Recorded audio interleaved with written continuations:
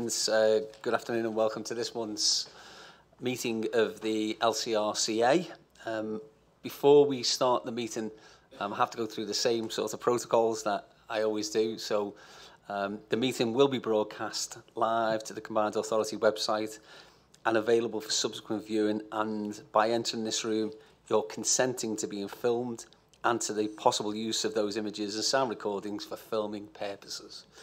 Can members and officers please ensure that when you want to speak, you press the microphone and turn it off afterwards? And finally, can everyone ensure that their phones are switched to silent, please?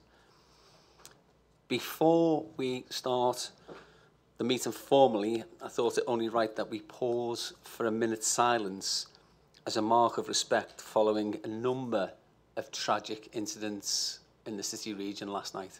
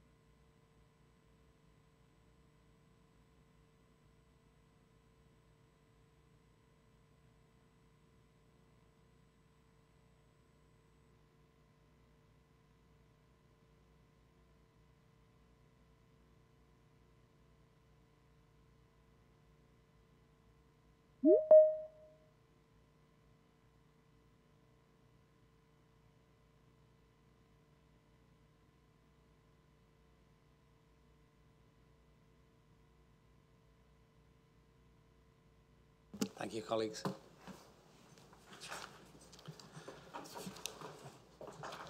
Okay, item 1, apologies for absence. And Trudy? Thank you, Metro Mayor. I've received apologies from Asif Hamid, Councillor Hardy, Councillor Grocott, and in terms of those members who are joining us remotely, we have Councillor Carla Thomas, Councillor Shelley Powell, Councillor Louise Whitley, and Emily Spurrell, Merseyside Police and Crime Commissioner. Welcome to colleagues virtually. Item 2 is declarations of interest. Item 3 are the minutes of the previous meeting, and subject to the inclusion of Deputy Portfolio Holder Councillor Louise Whitley being shown as present, could we agree the minutes of the Combined Authority on the 24th of September 2001, please?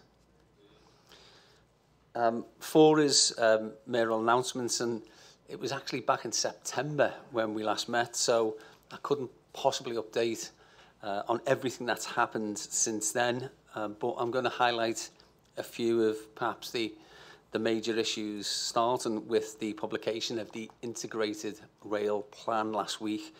And this, I think, was a week when the government's promise of NPR in full died. And I said at the time of the announcement that we were promised grand designs, and we've actually been offered a 60-minute makeover. And that's because the plan doesn't deliver properly for West-East connectivity. It doesn't give us the Liverpool to Manchester 20-minute journeys that originally were in the plans. It misses out 2 stations in St Helens and downgrades Halton. It fails on the capacity issues, getting freight onto rail, and it'll cause years of disruption with very little gain, but will have a massive detrimental economic impact on our area. So in short, it's not good enough. We've said that we are prepared still at this late stage to work with the government. At TFN on Wednesday, we've offered a way forward that we think may be acceptable to national government, but let's hope that they revise and review the decision and accept our offer, because what we do have at the moment is not good enough for the Liverpool City region and not good enough for the 16 million people in the north of England. So moving on, some of you hopefully will have seen yesterday that the Liverpool City Region Combined Authority, working with our friends and leaders of the local authorities across the city region and partners also in Cheshire and Cheshire West and Chester, have brought forward our commitment to a discharge-free Mersey by a whole decade. Now it's going to be 2030, and we've made enormous strides since in the sort of early mid-80s. Lord Heseltine rightly described the state of the River Mersey as an affront to the standards a civilised society should demand of its environment. And it's clear that the ecology of the River Mersey today is a success story, but as recent public anger over the discharge of untreated sewage into rivers, watercourses and seas shows, we can't be complacent, and we have to do all that we can to ensure that we care for our great river. So with that in mind, we're going to use the powers in our devolution deal to work toward the elimination of discharges of untreated waste into the River Mersey by the end of the decade. And can I thank all the leaders for their support on this really bold move by the Combined Authority. Just while we are on the subject of the environment, it'd be remiss not to mention that Councillor Baines and I, and I think Mayor Anderson was there as well, and I think Councillor Wood, you were there the week before, but we went to COP26 in November, and the international picture, the global picture, may have been disappointing for some, but it was clear at that event that people had started to recognise the moves and the progress that Liverpool City Region is making at becoming a leader on climate change. And genuinely, people were really excited about what we were doing. COP followed two really big environmental announcements in October, and we must now keep the momentum going. We can't let it slide again. The first announcement was myself and Councillor Morgan were at Ford and Hale Wood, and they're going to be leading the charge to eliminate petrol and diesel cars, the internal combustion engine, by making parts for the new electric vehicles, the engines, the transmission units for the new electric vehicles. And the second of those huge announcements was something called HiNet. It's all right. Normally, when I was the Lord Mayor, I used to fine people whose phones went off. So at least there's a contribution to charity from today's event. But the second one was HiNet. And I think this went under the radar a little bit, certainly in national circles. But it's a project that could take 10 million tonnes of carbon out of the atmosphere every year and create some of the high-value, high-paying jobs that we need to see in the north in the next decade. So, really exciting project. I'm also continuing to make my way across the city region whenever possible to get to all the boroughs and seeing some of the great things that the leaders and the councils are doing in each of those local authority areas. And I visited the Granby Adult Learning Centre in Liverpool last week, which the Combined Authority supported the refurbishment of with a £1 million funding. Fantastic, right in the heart, and I know Mayor Anderson was there, right in the heart of the community, brilliant facility, and the sort of upgraded and really quality facility now that will encourage all of those people to realise their full potential to go in and to take education back on again. That was fantastic. I also visited a CA-funded project on Dunningsbridge Road in Sefton, and it was called Mersey Reach, a logistics park that's attracting cutting-edge businesses with really good jobs to the area. There's going to be a second phase of this, but some of those businesses can go on to be global brands. It was really inspiring, in all honesty, to meet some of them. And I once again picked up the trowel. I went to the Wirral, to Birkenhead, and I did a few days over there, a few visits over there. And I went to the Docklands development, a really exciting housing project with good quality, affordable homes that are really perfect for first-time buyers and stuff. But the trowel came out the bag, and the young apprentice who was working with me, he claimed all of the bricks that I laid, so he got a few bob out of it. I'm actually in Halton on Sunday, when we'll mark the end of their year as Borough of Culture, and the baton's going to be passed to Knowsley, who I think have got some really exciting things in their programme planned for next year, including a mass vow renewal at St Chad's Church on Valentine's Day, and that's the same church that I was married in back in 1989. And so I'm looking forward to that. And lastly, thanks to David Baines for inviting me and Andy Burnham on Monday to St Helens. It was a really good meeting. It was focusing on cross-border transport priorities for St Helens, Wigan and Warrington. I think there's some really good stuff that we could do together there. Obviously, with the plans that we've got for bus re-regulation and stuff on the trains for Major Rail for All, but some really good stuff and announcements, hopefully, that will be made soon. And then, just on a final note, and apologies for having to end on something fairly sombre, but it would be hugely remiss of me not to mention the incident at the Women's Hospital on Remembrance Sunday. Myself and Mayor Anderson were just across the way at the Remembrance service in the cathedral when it happened. And we can all be thankful that we're not holding another minute's silence here because of what might have happened, and it makes the blood run cold when you think about it. But the city and city region were both tested in those few days after the incident. There were people who were trying to ensure that tensions were running high and that people who were anxious were looking to scapegoat and blame certain communities. I'm sad to say that some even tried to use the event. They actually went along a few of them, and there was some grannies there, and I think they were called Nans Against Nazis, and they showed them off. It shows you the spirit, doesn't it, of the Liverpool City region and certainly the people in that community. I don't think we'll ever be led down that path. We are stronger when we're together. We're known for our solidarity and resilience, and our diversity is our greatest strength. So I don't think those dissident factions will ever seek or win or divide us over issues like that. So a really, really busy few weeks. Lots and lots of other things I've missed out, but we will be pulling together sort of a summary of all of those events that I've been to. Item 5 then is our first report, which provides an update on the recruitment of 2 executive directors, and our chief executive is going to take us through a verbal update. Thank you, Metro Mayor. Members, you have before you a report that updates on the recruitment for 2 executive directors and the recommendations of the appointments and disciplinary committees that took place on the 29th of October and the 19th of November.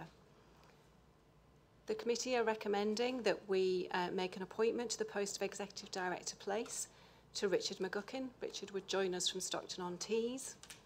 And the committee are recommending from their meeting on the 19th of November the recommendation for Dr. Aileen Jones to be appointed to the position of Executive Director Investment and Delivery. Thank you, Metro Mayor. Can we agree the recommendations are set out on page 19, please? Great. Item 6 is a report that seeks the approval of the final accounts for 2019-2020 for the Combined Authority. The tabling in the report represents the completion of the formal requirements of the Combined Authority to sign off the accounts and follows on from the report tabled back in November 2020 when the draft accounts were presented to the CA for consideration. And John, you're going to take us through that report, or if there's anything else for you to add. Thank you, Metro Mayor. Yes, this item reports back on the final external auditor report and conclusion from the year 1920, which was delayed for reasons that were not within the Combined Authority's control. The important thing is that the report confirms the draft opinion, which is an unqualified opinion. Unqualified opinion is how the auditors describe accurate, which not only is a confirmation of the financial reporting being accurate, but also importantly that the issues around risk, governance and value for money were dealt with and reported properly by the Combined Authority in that year. So if there's any questions on that, I'd be happy to answer. Okay. Okay, can we agree the recommendations on page 25, please? Item 7 is the Q2 financial performance, and the report provides details of the CA's revenue and capital performance for the period April through to September 21, together with a mid-year Treasury Management Strategy update. And again, John's going to take us through that report. Again, thank you. The key parts of this report are, in terms of the revenue budget, there are a number of largely positive movements reported in there, and the Combined Authority's revenue budget performance and forecast outturn is still forecast to be within the budget that was established earlier in this year, but also revised at the September Combined Authority. A couple of those movements are significant around our major projects of tidal and digital, where spend has had to be rephased to accommodate the delays that we encountered due to COVID, and that those rephasing is reflected in the papers. There's also some movements on the capital programme, firstly around Seacombe Landing Stage, which forms part of the Eureka Works and the Ferries Modernisation Programme, but that can be accommodated within the existing capital programme. And secondly, around Headbolt Lane, where, as you'll see from the recommendation, we now anticipate higher total spend than was previously reported due to escalating costs within the rail industry. There is a recommendation relating to this scheme that will allow us to progress the works with haste and avoid any further delay on what is a really important infrastructure project that's funded by the Transforming Cities Fund. So thank you. Any questions? No, it doesn't look like. Okay, can we agree the recommendations are on page 173? Item 8 is a report that considers the options available to the CA for the appointment of external auditors for 2023-24 when the existing appointment arrangements end. And again, John's going to talk us through those options. Again, and finally, thank you, Metro Mayor. This is to formally seek approval from the Combined Authority to enter into the National Procurement Framework for the appointment of external auditors with the Public Sector Audit Appointments Body, the PSAA. The recommendation is that we do enter into this national process. Thank you. Okay, can we hear the recommendations that are on 197? Item 9 is the spending review and the autumn budget for 2021, and the government's spending review was a mixed one at best for the Combined Authority, with some good news for the CA, but also some disappointing outcomes and continued uncertainty for our local authorities. This report sets out the overall position, and Kirsty McLean is going to take us through the report, and she's online and able to hear us, I think. Yeah. Thank you, Metro Mayor. The report sets out a summary of the government spending review announcements and the implications for the city region. As you said, this was a mixed spending review from a city region perspective, with some good news and funding allocated to the city region, but also some very disappointing news where strong bids, particularly for the Levelling Up Fund, were not approved. And there remains some uncertainty around the details, including on local authority finance. I'll just highlight a few areas where we were successful in securing funding. On transport, the government announced the city region's Sustainable Transport Fund, including £710 million for the Liverpool city region, which amounts to £454 per head. On the Levelling Up Fund, very disappointingly, there were strong bids which didn't get approved, but we have had 3 Levelling Up bids approved so far. £37 million was announced for an LCR-wide transport bid, and ours was the only Combined Authority-wide Levelling Up Fund bid that we understand was awarded. There was £19 million for the Birkenhead Levelling Up bid, which will regenerate and transform the waterfront area. £20 million for the Liverpool City Council Levelling Up bid, improving the waterfront, urban realm and cultural hub of the city. On housing, there has been an announcement after the spending review, and we've been awarded £11.3 million from the government's Green Homes Grant Scheme, which will be split across our local authorities to fund work on homes, making them warmer and more energy efficient. And on net zero, government announced funding for carbon capture, usage and storage, and HyNet Northwest was selected as one of the first clusters. Finally, we will also get £2.8 million of community renewal funding, which is the subject of another report on the agenda for today. And that concludes the highlights from the report. Thanks, Kirsty. Any questions from any of the members? Councillor Morgan. Yeah. Thank you, Metro Mayor. Colleagues, I'm grateful that this report highlights the fact that this spending review once again leaves the city region with no clear answers or certainty about long-term funding for councils. Once again, there was nothing comprehensive in this spending review whatsoever.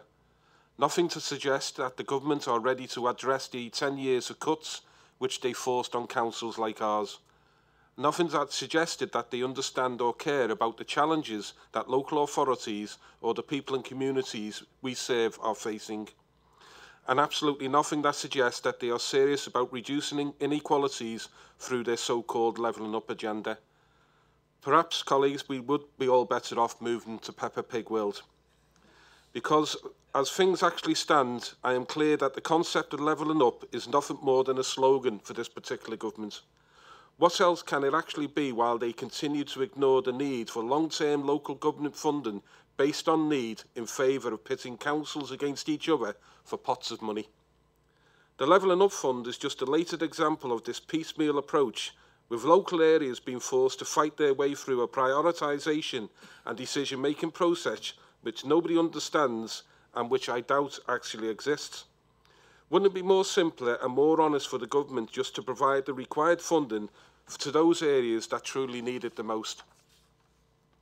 As the report says, a number of the local bids were unsuccessful, and that includes one for Knowsley Council's long-term plans for Heighton Village. The government's decision not to award the funding for Knowsley's project is nothing more than a disgrace. And as far as I can see, it is evidence of levelling down more than anything else. But before I continue, Mr Mayor, colleagues, I know that some of our local councils were successful in securing funding from this process. And I want to be clear that I am delighted that they did, and as I know, they will deliver on behalf of the people in their local areas and the wider city region. But how this government can justify prioritising some of the least deprived areas in the country, including, coincidentally, of course, places represented by the Health Secretary and the Culture Secretary, and then identifying Knowsley as one of the places most in need of levelling up is beyond me and beyond everybody who lives in our borough. In Heighton, we are well underway for planning and delivering against our ambitious plans, and the Levelling Up Fund money would have accelerated those plans. But once again, the government has chosen to overlook the people of Knowsley in favour of more affluent areas in other parts of the country, just as they did with the previous bids for the Future High Street Fund and the Towns Fund. We have urgently requested feedback on why our bid was unsuccessful, and I'm really keen for the government to explain what places like Knowsley need to do in order to be treated fairly and secure the funding that we need. We have a clear plan in place to address some of the highest levels of deprivation in the country and a clear track record of successfully delivering against our plans, often in partnership with colleagues in this room today. So as I said earlier, I think the government's decision not to award the funding to the Heighton project is a disgrace, but that will not stop us. Knowsley Council remains to committing to turning our plans for the local area into reality, just as we've done in Kirkby and Prescott. Finally, at risk of repeating myself, the government's approach to levelling up so far has been nothing than a slogan, but there's still an opportunity for them to work with us and turn it into something meaningful. Our agenda items this afternoon alone show how the city region continues to be an area which delivers on behalf of its communities, with reducing inequalities at the heart of what we do. If the government really wants to know how to level up, colleagues, they should come and see us and listen to our ideas. Thank you, Mr Mayor. I think there was a lot of nods around the room and similar sort of feelings. Why have a tier system and then ignore people who are in the most need, identified by the government? Why pit people in competition against each other when that only costs more money for each of those local authorities that the government have identified as being in those higher tiers? What's the transparency around the scoring mechanism? Because I think that's the really big one for us that we need to understand, and the feedback on not just this, on a whole host of different things. And then where's the fairness in the system? Because there obviously isn't, and I think you're absolutely right. It's not levelling up if more affluent areas get money and successful in bids when areas in desperate need are left even further behind. That's not levelling up in anyone's book. So I think you've got huge support around the room in regard to what the government need to do. I think you're right though, Graham. We do need to continue the dialogue with government, and it's great that Knowsley is saying, but we still want to talk to you. We still need to understand better what the government wants us to do, because that project is really important, not just to Knowsley, but to the whole of the city region, and probably the whole northwest, because of where it's situated, and certainly to those people who live around those parts as well. So again, we'll work with yourselves, with government, and we'll see whether we can bring something forward, hopefully. The recommendations are set out on page 207. Can we agree those? Item 10 is a project that we trailed at COP26, and it was the ambitions of us to finally try to harness the power of the River Mersey. I'll leave the introduction to Councillor Baines, who was there the week before us, and then unfortunately Martin is not able to be with us, but Catherine is going to run through the report. Thanks very much, Chair. I'm really happy to present this report on the potentially transformational Mersey Tidal project. This was, as you've said, one of the key schemes we highlighted at COP26, which I'll be saying more about later on in the agenda. So to present this report, as you said, we were expecting Martin Land to be with us, but unfortunately he's unavailable. So I'll hand over to Catherine Fairclough. Thank you, Councillor Baines. As you said, this is a really significant development project for the city region. There's a really strong and compelling case for low carbon sustainable projects, and schemes such as Mersey Tidal are absolutely up there, really at the cutting edge of what is possible. This paper provides one of a regular update in terms of progress with the programme of work, and as you see from the paper, it covers a wide range of technical areas, both in terms of the modelling, the business case, the environmental, and the significant financial business case that needs to be developed in order to take forward the programme. I think some of the things to pull out are in terms of the ongoing engagement around the environmental aspects of the project, really good stakeholder engagement. There are obviously very strongly held views about projects such as this, but the team are working very hard and extremely well with key environmental stakeholders, and really getting a really great range of good feedback, which has really helped to move on the project. They're in the phase now of doing energy, hydrodynamic and marine traffic modelling, which is giving them a really strong sense of what that energy yield could be from the project. And as we move forward into the rest of the autumn and winter, further work on that phase 3 will start to build up the developmental business case, and alongside of the funding model will give us a really strong sense early in 2022 of the scale and the feasibility of the project at its next stage. There has been really comprehensive stakeholder engagement, not only in our city region, but more broadly, as Councillor Baines referenced, in terms of the work at COP26, raising awareness amongst government and other and potential funders, because what we need as well as a significant funding to deliver this project in the long term, we need a national policy shift, and we're really pushing for that as well. So members can look forward to a further report in the new year. I think this is a really helpful update from Martin and the team, and the recommendations just lead us really to note the progress and to support the continued work and to look ahead to phase 4 in 22, 23, 24 and 25. Thank you, Metro Mayor. Any questions, comments, concerns, queries? No? Okay. Can we agree the recommendations are on page 225? Okay. 11 is our SIF Q2 update, and Councillor Williamson, you're going to provide an introduction to the paper, and I think Aileen's going to take us through some of the technical detail. Thank you, Mr Mayor. This report updates the Combined Authority on progress with dispersing the Strategic Investment Fund. It also notes that the Combined Authority has been allocated £2.8 million of funding from the UK Community Renewal Fund to support skills, communities and people into employment. This fund is the precursor for the UK Shared Prosperity Fund, which will replace historic EU funding, and is the subject of another paper on today's agenda. The Interim Executive Director of Strategic Commissioning and Delivery will provide further details on the SIF update. Thank you. Thank you. Section 3 of the report sets out the progress in deploying funding from the Strategic Investment Fund. Approximately £18 million was disbursed in the last quarter. It also notes the progress made in the development of the pipelines of future projects and officer decisions under delegated powers. Further details of these are set out in Appendix 1 of the report. I'd also like to just highlight two specific changes requiring combined authority approval.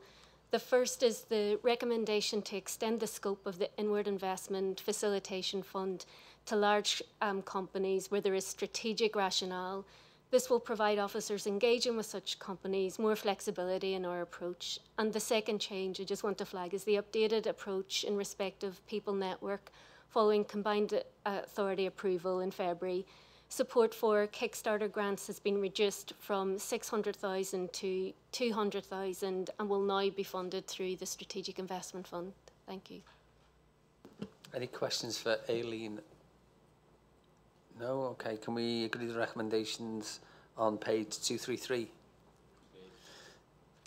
Item 12 is a report that sets out the progress of projects funded in the first year of the Brownfield Land Fund and also seeks approval for the short list of projects to allocate the remaining £34 million of the fund. Councillor Morgan, you're going to take us through this. Yeah, thank you, Chair. I'm pleased to be able to outline the progress we are making across the City region through the Brownfield Land Fund. The Brownfield Land Fund is the City region's first evolved fund targeted for housing, worth a total of £45 million over 5 years.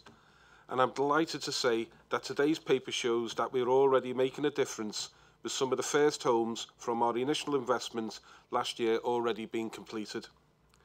Looking ahead, this report seeks to allocate the remaining £34 million funding. We will continue to work closely with councils, housing providers and private sector partners to deliver a mix of high-quality developments for residents across the Liverpool City region, including affordable homes and extra care.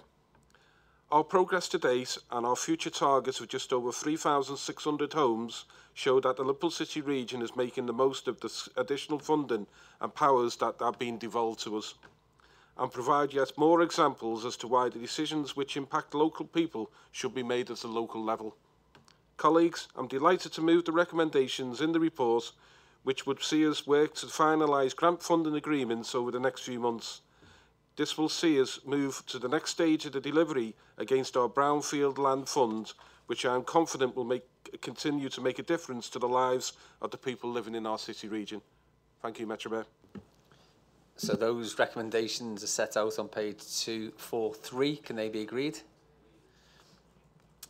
Item 13 is the Community Renewal Fund, which was announced by the Chancellor and provides a bridging fund between European funds and the expected UK Shared Prosperity Fund that's just been mentioned. St Helens was the only city region placed on the government's priority list, but the other parts of the city region were also able to bid, and we've been awarded just over £2.8 million, as you heard, by government for projects in St Helens, Halton and in Liverpool, and the report recommends the acceptance of this funding. Anybody want to add anything to that? Are we happy to accept that funding?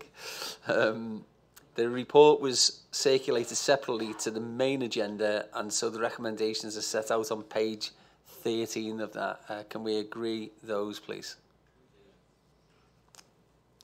Okay, item 14 is a report which seeks approval for a second phase of the Liverpool City Region Community Environmental Fund, building on the success of the pilot which has benefited a range of local environmental projects across the city region. And I visited a few of these, some unbelievable projects in all honesty, and we've seen the impact of those being delivered at a ground level, if you like, and we want to continue to build on the success that we've previously had. So Councillor Williamson, you're going to take us through the fund, and then I think, as referred to earlier, Councillor Baines wants to provide an update on COP26 and the LCRCA activity at that conference. Thank you. Mr Mayor, this paper seeks approval for £600,000 for the second phase of the Liverpool City Region Community Environment Fund to be delivered in 2022, building on the success of the pilot, which has benefited a range of local environment projects across the city region. The fund was launched by the Combined Authority last year to build on the success of the LCR Year of the Environment.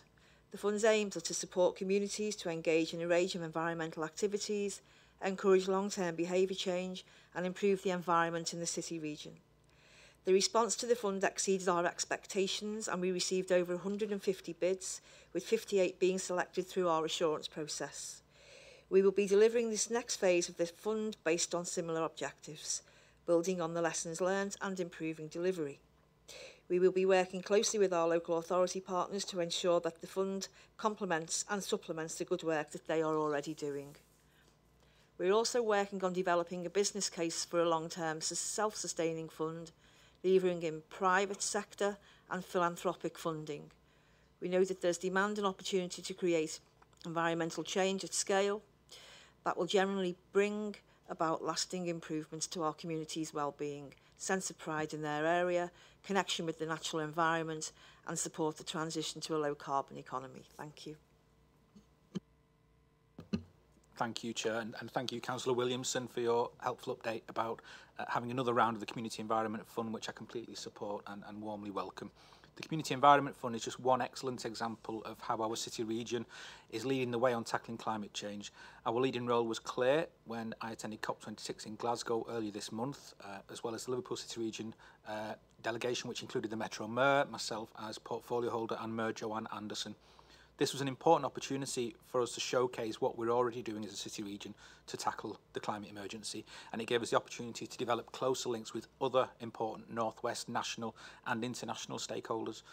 At a dinner dedicated to the Mersey Tidal project, which we discussed earlier in today's agenda, I spoke to key stakeholders, including the Korean enterprise K-Water, who've successfully delivered the largest tidal range in the world, about the exciting opportunities that the project presents for generating a clean, green energy supply for our city region. And while at a Glass Futures event, I spoke in support of the world-leading project to create a global centre of excellence in St Helens to make glass the low-carbon material of choice. Work is underway on site right now. A stand featuring Glass Futures was the first thing seen by visitors on entering the Green Zone exhibition area at COP, and we should be proud that a project supported by the CA and St Helens Council was in such a prominent location and subject to so much attention. The Metro Mayor represented us on an international mayors panel and highlighted the HyNet project following its selection as a Track 1 industry cluster, and he also took the opportunity at COP to raise the impact that improvements to public transport could make to carbon emissions. In addition to showcasing the work of the CA to a wide audience, COP26 also presented an opportunity to develop connections with organisations, businesses and people, particularly with our partners across the North West. We saw this in Runcorn when, as part of the official COP26 programme, we held a North West Regional Roadshow at the Heath, attended by Councillor Jill Wood, the Deputy Portfolio Holder, and I want to thank Jill for all her hard work on this issue. The Metro Mayor has also announced plans to establish a North West Youth Commission to give young people a voice to lobby government to deliver a lasting COP26 legacy. It was a busy 2 weeks for the Combined Authority, and it's been the culmination of months of work from colleagues across the whole Combined Authority, leading work with Cheshire and Warrington, Cumbria, Greater Manchester and Lancashire to build a compelling argument for continued investment in our North West net zero ambitions. COP26 might be over, but we're more determined than ever to deliver the changes needed to achieve our ambition of reaching net zero by 2040. And I left feeling very confident that our city region is in a very leading position to deliver on those ambitions. Failure isn't an option and we're determined to do it. Thanks very much, Chair. Excellent, two great contributions. The one thing I'd say really surprised people, they were still at the stage of talking about what they would like to do. And when we were saying, we're doing that, and we're doing that, and we're doing none of them were really delivering to the same scale and ambition, it has to be said, that we've got in the city region. It was really well received, I think, across the board. So well done to everybody who participated in that. Can we agree the recommendations that are set out on page 253, please? The next report is the new road safety strategy for the city region to guide the work of the Merseyside Road Safety Partnership, and it's centred on the principle that all road users have the right to navigate our transport networks safely, Deaths and serious injuries on the road are preventable and are neither acceptable nor inevitable. And we have, I think, between us, an awful lot of people who contact us about what needs to happen. So the objectives are to reduce the number and severity of road traffic collisions, working to an overall vision, zero vision of target by 2040, and no one should be killed or seriously injured on the roads in the Liverpool City region. And Councillor Robinson has been working along with colleagues and partners across the City region, and Emily Spurrell, who's the Police and Crime Commissioner, is also online. Yet she's just appeared. So Liam, I'll open up to you, and then we'll ask Emily if she wants to contribute. Yeah, absolutely, and thanks. As you just mentioned, this is about bringing forward a new road safety strategy for the Liverpool City region, and very much was adopting an ambitious aspiration of the Vision Zero approach, acknowledging that naturally avoidable road deaths and injuries should be reduced to the absolute minimum. And very much want to kind of thank all of the partners that have been involved. So that's all 6 of our local authorities. It's charities like Road Peace.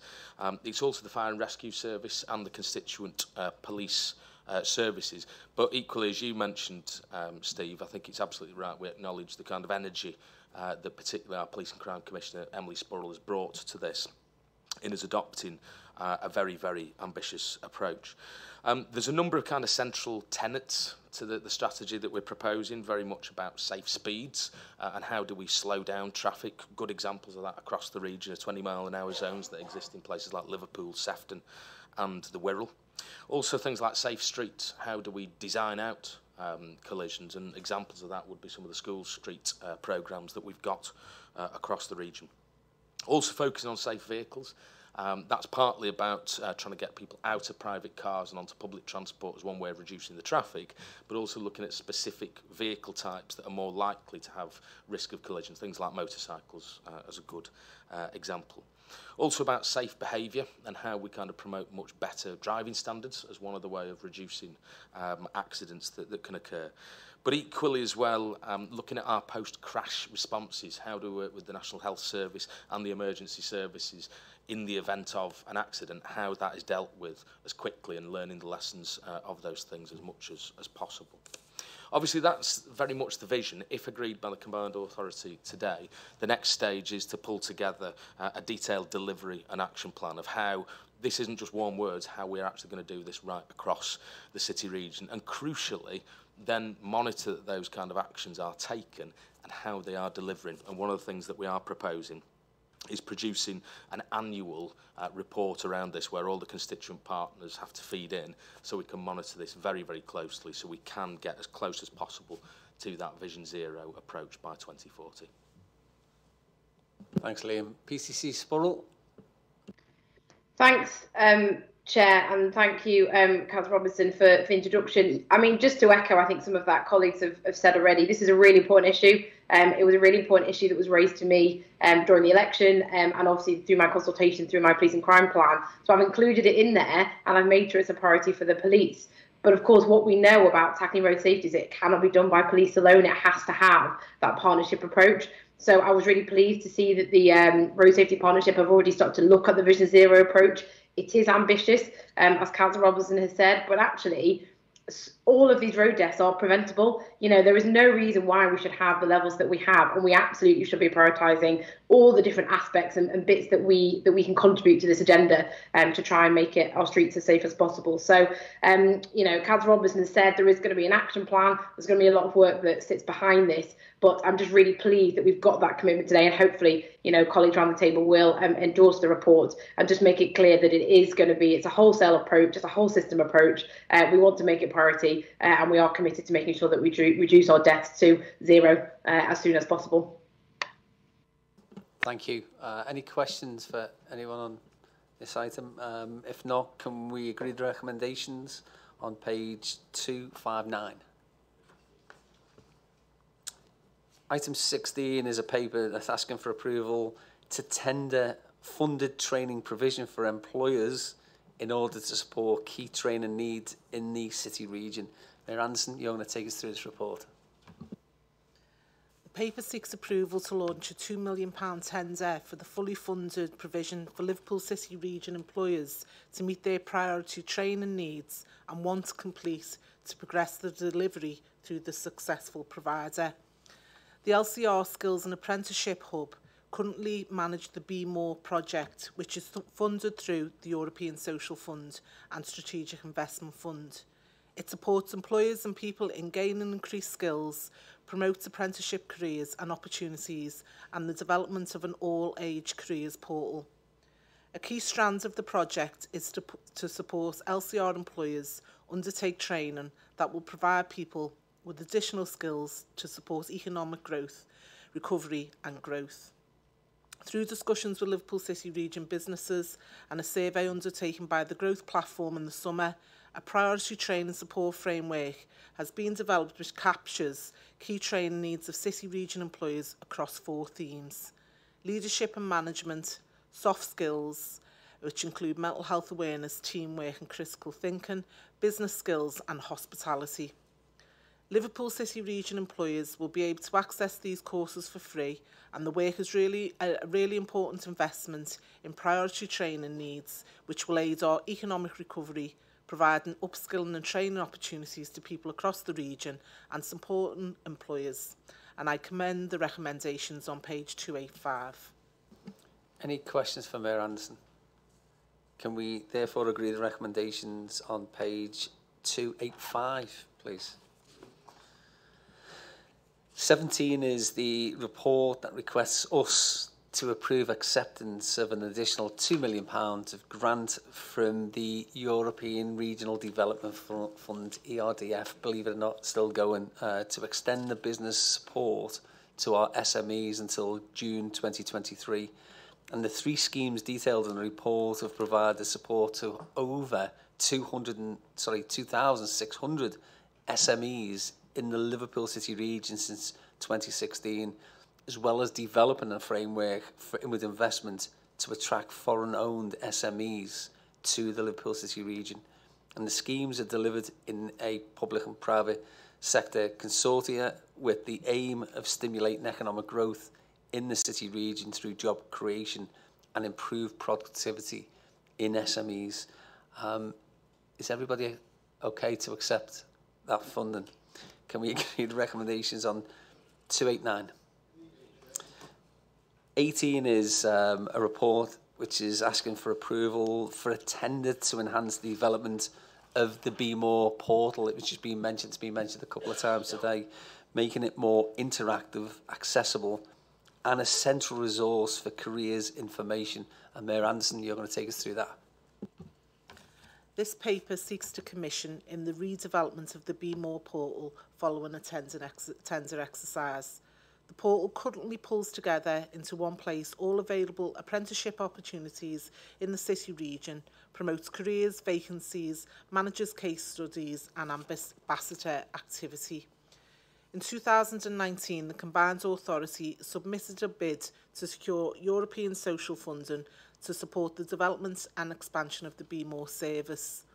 Following extensive stakeholder engagement and feedback on the site, a specification has been developed to improve the portal, making it more interactive, accessible and becoming a central resource for career materials. The redeveloped site will include detailed career information on key sectors across the Liverpool City region, including details of roles available, not limited to apprenticeships, how individuals of all ages can access opportunities and attract a wider range of applicants from all sections of our community. We will also work with the local authority partners so that each area has the opportunity to add details of activity and opportunity for specific to their area. We are seeking approval to procure a provider to implement these changes, and I commend the recommendations of the report on page 295. Can we support those recommendations? 19, Jill Cool is going to talk us through this one. Jill's our monitoring officer, and the report, I understand that there's an additional recommendation for us also to consider, so we'll ask Jill to outline what that is. Thank you. The report has 6 recommendations contained in it currently. The recommendation A and recommendation E require unanimous vote because they are constitutional amendments. And the constitutional amendments relate to public question time being included in the rules for overview and scrutiny, and also clarification on the definition that we utilise for Deputy Chief Officer and Chief Officer. We then have three recommendations, recommendations B and D, that relate to councillor appointments. It's recommended that Councillor Friel be appointed as the Deputy Portfolio Holder for Transport and Air Quality, that Councillor Pearl be appointed to the Combined Authority Overview and Scrutiny Committee, and that Councillor Wall be appointed to the Transport Committee. We also, at recommendation C, have a update on Freeport for you in terms of the timing of the full business case being submitted to government, which is later than members were previously notified. We have a note about the equalities and the journey we are in relation to working towards improved arrangements for that. And then finally, we've just referenced the cessation of the emergency powers for the Chief Executive, which are no longer being used following the introduction of those in the pandemic start. With your indulgence, Committee, I'd also like to ask for a tidying up exercise to be done in relation to the Constitution. You'll recall at agenda item 5 earlier on the agenda, we have appointed a new Director for Investment and Delivery. A number of delegations exist to the previous definition of that post, which was strategic commissioning and investment and commissioning and delivery. So we're now looking to change that, if we may, if that's okay. Okay, I'm going to take this in three groups then. The first one needs to have a unanimous decision. So can we agree the recommendations A and F, please? Is that unanimous? Yeah. Okay, then can we agree the recommendations B, C, D and E? And then to agree that all of those delegations previously given to the Interim Executive Director of Strategic Commission and Delivery post now be transferred to the newly created post of Executive Director of Investment and Delivery. Apologies for stumbling some of that, but I think people got the gist of what we need to do. Okay, item 20 is public question time, and we've got two questions from Unlock Democracy who have asked that they be read out on their behalf. So Jill Cool is going to do that. Thank you. Two questions have come in, as you mentioned. The first one relates to constituent local authorities being requested to be reminded of the importance of the Overview and Scrutiny Committee and asks for consideration be given to reduce the turnover of membership of the committee. And then the second question relates to introduction of the attendance allowance for attending all of a committee meeting or some sort of recompense for undertaking the important work of scrutiny. So I'd like to first of all thank Unlock Democracy for their questions on the scrutiny function in the Combined Authority and its vital importance. Indeed, I demonstrate this by attending each committee meeting that we've had to provide an update on the recent activities that both myself and the Combined Authority have been going through, and I also answer questions of committee members. With regard to the first question, the nomination of elected members to the Overview and Scrutiny Committee is within the purview of the local authorities, and I'll ask officers to look across the practice of other combined authorities with regard to payment of allowances by councillors who attend their overview and scrutiny committees, and then we'll report back, and the written response will be provided to Unlock Democracy within 14 days. Item 21 is petitions and statements, of which we have received none. Item 22 are the minutes of the Overview and Scrutiny Committees on the 10th of March 2021 and the 14th of July 2021. Can we agree those?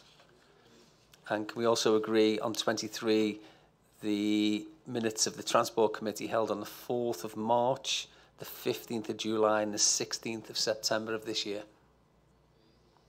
Okay, before we look to move into the restricted part of the agenda, as this is the last meeting of the Combined Authority of this year, I'd like to take the opportunity, which I hate doing in November, of wishing everybody a very Merry Christmas and a happy and healthy 2022. It is recommended that due to the content of the next report, that they're considered as exempt in the absence of the press and public. Can I therefore ask for someone to move this resolution for the reasons set out in the agenda? So moved. Can I therefore ask that anyone sat in the public gallery and those attending remotely now leave this meeting whilst those items are considered, and can all filming cease?